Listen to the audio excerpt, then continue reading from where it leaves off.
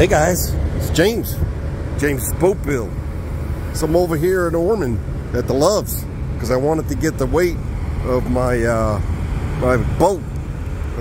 It's good to know the weight, and I'm gonna calculate everything, and I'll show you what the conclusion, what I came up to, why I have a single axle, and what I did.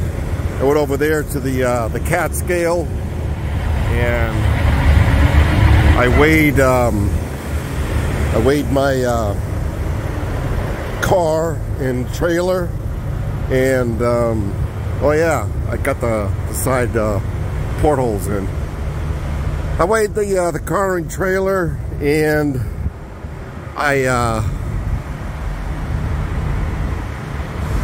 then I got a reweigh, and I weighed just the tow vehicle, and I'm going to show you what I came up with. So, about the boat though, you can see I put in the chair, and I made the cutouts for the instruments and the helm dash. So we've been moving right along. All right, so I don't know how good you can see this, but the steering axle was 2380. The drive axle was 2940. The trailer axle was 2380, giving me a gross weight tow vehicle and trailer of 7,700 pounds. Being an ex-truck driver, that's that's a no weight.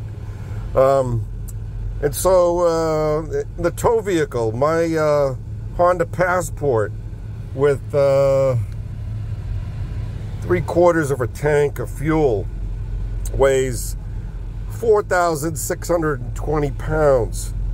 So if I do that,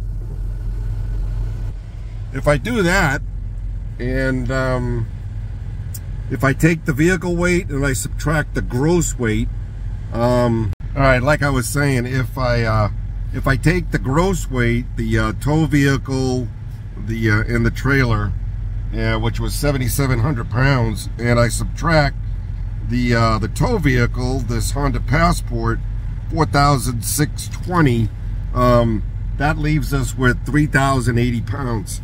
So 3,080 pounds, 80 pounds for sure on that jack plate that I have back there. I got my the seats are in, and my shop vac is in there.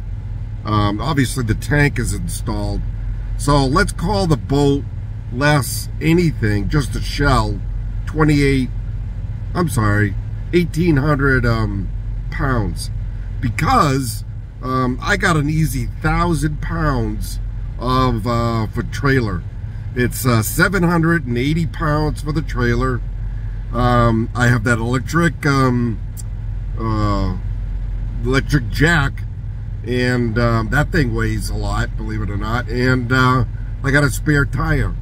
So with that said, I'm taking the boat in with just with nothing in it, just the windows and no fuel tank. The boat is about 1,800 pounds, and that's coming in just about where the manufacturer, the designer, said it would. So that's great. I'm really stoked about that. This is why I only went with a single axle trailer. Now I'm going to be skirting it because the single axle trailer, this trailer can hold 3,500 pounds, and right now, without the engine and some more electronics and gauges and stuff, not much more weight, but obviously the engine's going to put the weight.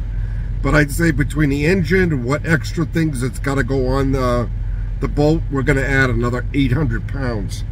So right now, my trailer axle is at 2380. I know it might sound a little bit confusing, but that brings me to just about a little over 3,000 pounds on the when I'm loaded, the boat ready to go, full of fuel, and going down the road.